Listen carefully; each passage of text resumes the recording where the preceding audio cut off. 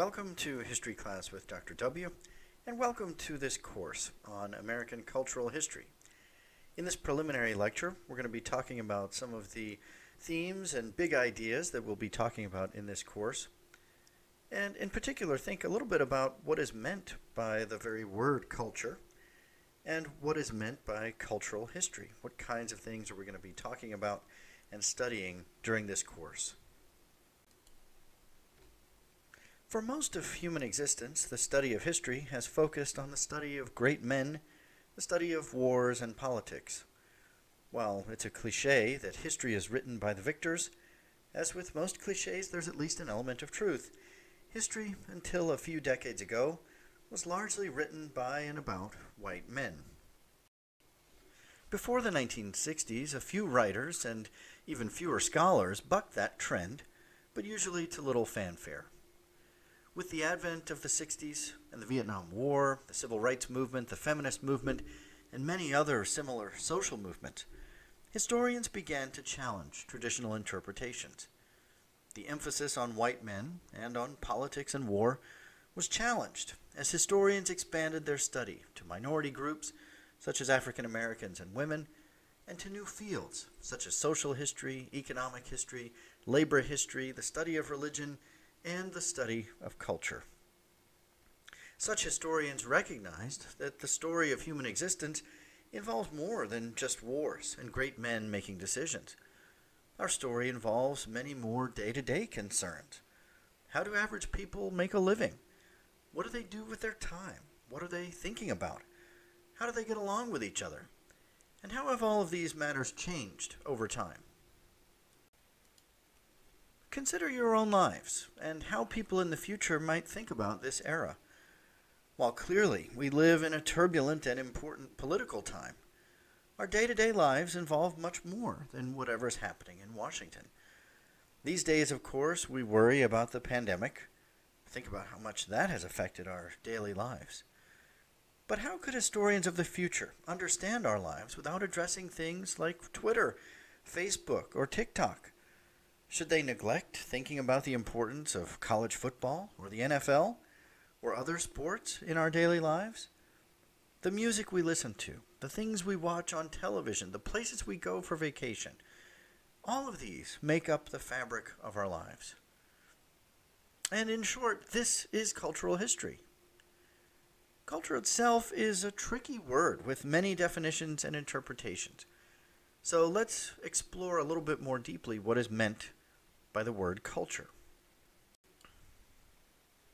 The author of one of your course textbooks, Eric Avila, who wrote American Cultural History, a very short introduction, describes cultural history as the history of stories, their origins, transmission, and significance in time. Anthropologist Franz Boas described culture as the ways people inhabiting a common geographic area do things, the ways they think and feel about things. Others have described it as the totality of ideas in a society, popular as well as scholarly, low as well as high culture. Thus, culture envelops much of the human existence, and there are many other ways of thinking about it. In this class, we will talk about popular culture, which might be addressed as a variety of activities primarily intended to entertain or distract.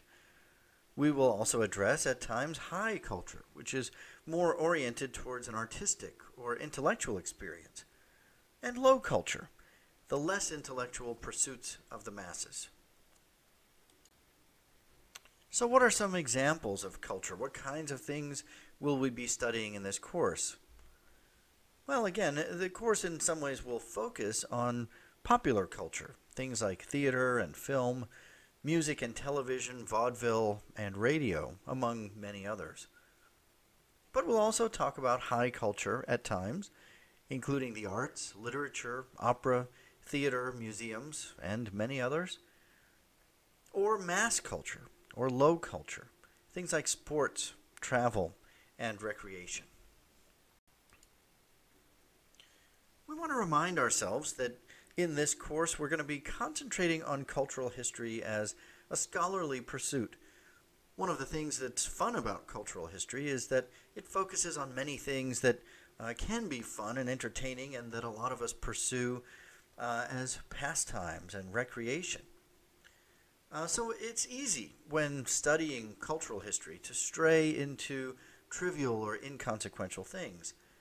The John Wayne movie buff is not a scholar. The fan who can recount every starting lineup in the history of Clemson football is not a historian.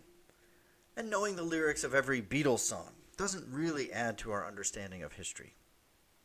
And yet, the line between the trivial and the significant is often blurry. One man's trivia is another man's subject of great importance. So, while we're going to be focusing on studying cultural history in a scholarly way, we can't also be too quick to dismiss certain topics as merely trivial or unimportant. Again, just as a reminder, the entirety of what we're studying in this course was once considered completely unimportant by scholars, and now, of course, much of it is deemed very important. In general, the study of culture achieves its greatest significance when it enhances our understanding of the human condition more broadly, when it connects with and incorporates other historical themes. The history of baseball is interesting in many elements, but one could argue that its most important moment came when Jackie Robinson broke the Major League Baseball color barrier by taking the field for the Brooklyn Dodgers in 1947, a moment that transcended sport alone and became a touchstone for moving forward racial equality in the whole country. There are many fun and exciting moments in the history of film, but clearly some movies transcend beyond simple entertainment. Stanley Kubrick's classic, Dr. Strangelove, for instance, captures many of the fears and ironies of nuclear weapons and the Cold War in what is also a funny and entertaining film. It's probably impossible to teach a cultural history course without straying into the trivial, at least some of the time. Again, one man's trivia may be very important to someone else, and what fun would it be if we didn't engage with the trivial, at least sometimes?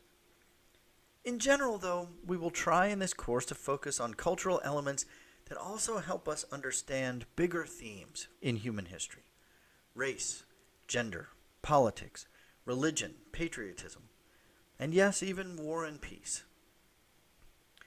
Other important themes involve the connections between culture and power, culture and identity, and culture and nationalism, among others.